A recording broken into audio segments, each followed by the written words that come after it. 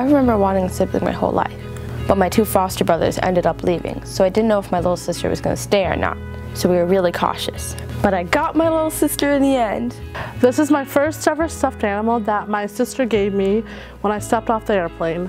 This is my sister handing me the teddy bear when she first met me. I still sleep with it, but don't tell anyone because I'm 22. How would I describe life with siblings? Crazy, rambunctious, annoying, loving, you know, all the typical words. I didn't have any dreams of siblinghood. I was doing just fine as an only child. The first time I joined my brother in our new home, I wouldn't leave his side. I moved over right next to him at the table and ate his macaroni and cheese from the same bowl. We shared everything. When I was first adopted, I didn't know I had any biological siblings. So to learn at 17 that I had 6 siblings was a shock. I discovered I'm the oldest, the youngest, the only, and the middle in my family.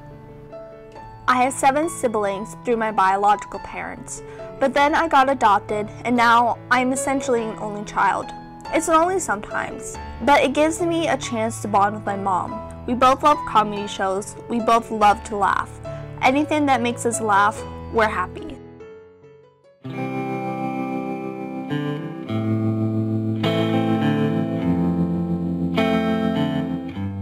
When people ask me about my siblings coming to my family, they seem to often have this fairy tale-ishness idea about it, like it's some sort of Disney story. But there's always a reason why someone's being adopted. Something's happened to their family or to their parents. A lot of times that story is really hard, and it can be really hard when it comes into your story. I don't really hear people talk about that part of adoption. When I first moved in with my brother, I kind of hated him. Eventually I thought he was pretty cool, but having a complete family, a stable family, was kind of hard for me. We have a passive-aggressive relationship. I'm passive. I'm aggressive. People at school say my brother and I don't look anything alike, and I just say, yeah, long story. I was 7 when I left the orphanage and came here to meet my mom and my sister, who was 9. I had nothing coming from India, no English. I felt so small. My sister was also adopted from India, but she came when she was 5 months old, so she had a luxurious life with my mom. She had baths and books read. There's baby photos of her everywhere. Such a loving environment her whole life. It's something that I missed out on, so I was really jealous of my sister. My adoption identity is so different from hers.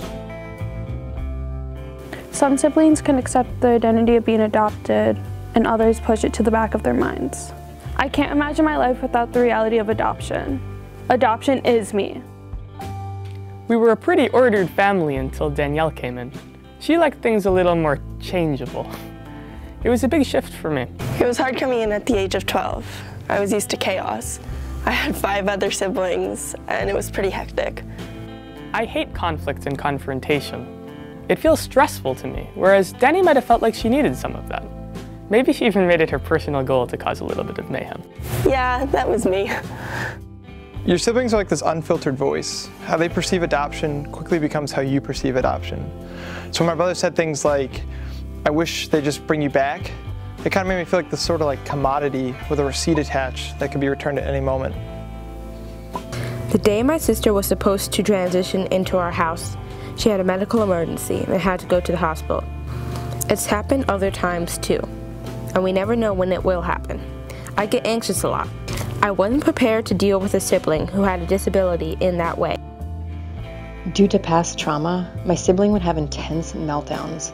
I got angry at my parents because I wouldn't always feel safe in my own home. It's hard to explain what that stress is like on everyone in the household. My brother, who is also adopted, just doesn't like to be around me.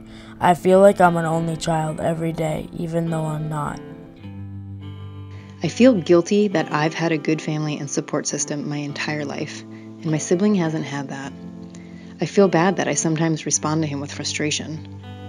My brother's needs take up so much space, so we've all had to put our needs on a back burner.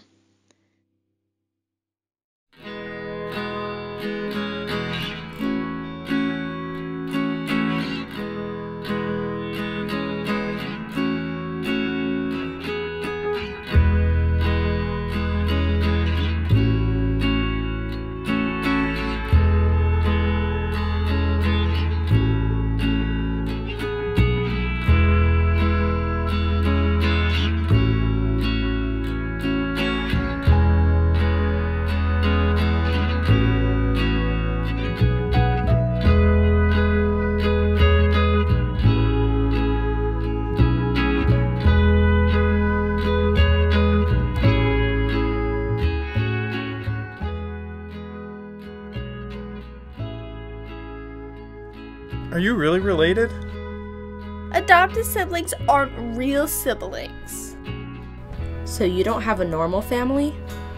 How could you forget a language you spoke for 7 years? My brothers and I used to speak Spanish, but we don't anymore. I still correct myself in English. English has been really hard for me. I came from a very poor family, and it was definitely a change when I moved into Aiden's house. I recently moved back in with my birth family, and it's hard going back. When I first joined my family, it was hard adjustment because there was a big language barrier. I didn't know what the heck my siblings were saying. I felt different from my siblings because they were white. At first, I didn't feel like I was part of a family. Race wasn't really talked about in my family. Both my parents were white, and that made it hard to have difficult conversations about it. And because my sister and I never learned how to have those conversations, it meant for me that we weren't able to connect about certain things.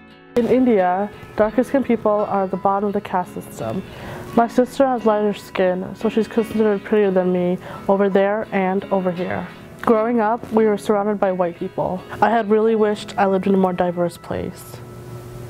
I had to come without my biological brother from Ethiopia, and I felt safe because there was another black person, my brother who was adopted from Burkina Faso.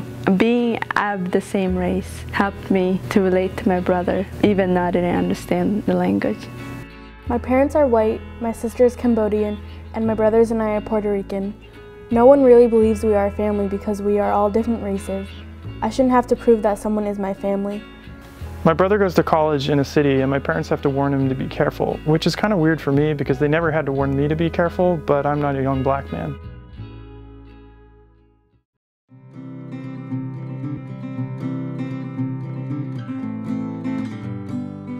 There was another girl at the orphanage in India, and we were always together, and we shared all that history, so I call her my sister cousin. I was lucky to be adopted with my biological sibling. There was someone who wanted me, but not my sister. So if my moms hadn't taken us both, my sister would have gone to a group home. My caseworker fought for us, but social workers are so overloaded they can't fight every battle. It's important to keep siblings together. You're already being taken from your parents, so to be taken away from your siblings makes it even worse. My adoptive parents were going to adopt my other brothers, but they were adopted by a different family. We never saw each other for our birthdays. We had to sneak in phone calls. That was so hard for us. Now, I'm really close to one of these brothers, but back then I didn't think our future would be this way. If I had a magic wand, I would be able to see my little brother without having to deal with the pain of seeing my birth mother. I have a little guardian angel. It is special to me because it is a connection to my siblings. The people who gave it to me adopted my younger brother and sister. I'm still in contact with them, but I haven't seen them in over a year. I really liked how my parents included my brother in my adoption process and helped him understand what I had gone through. It definitely eased my transition into the family, and his as well. Family is messy. This idea that there are 2 parents and 2 kids, and if you don't have that, your family's somehow broken, clinging on to that made things really, really difficult for me. Just embrace the mess. Me and my brother are not always at each other's throats. We love going to the arcade and playing Jurassic Park. She likes Chutes and Ladders. When I play with her, she gets really excited. I like photography, so sometimes we do photo shoots together.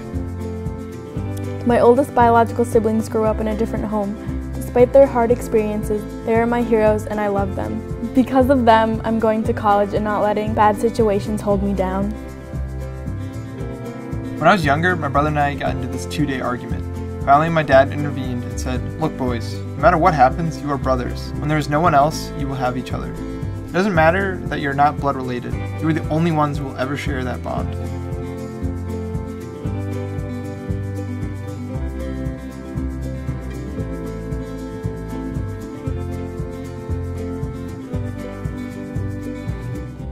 Just because it's good doesn't mean it's not hard. And just because it's hard doesn't mean it's not really good. I love having a sibling, especially a younger one, who looks up to me, who develops similar traits as me, to be against our parents when we need to be. I cherish my sibling because it means I'm not alone. Having a sibling with you keeps you grounded. Having a sibling is like this friend that you never really asked for, but now you can't really imagine your life without them.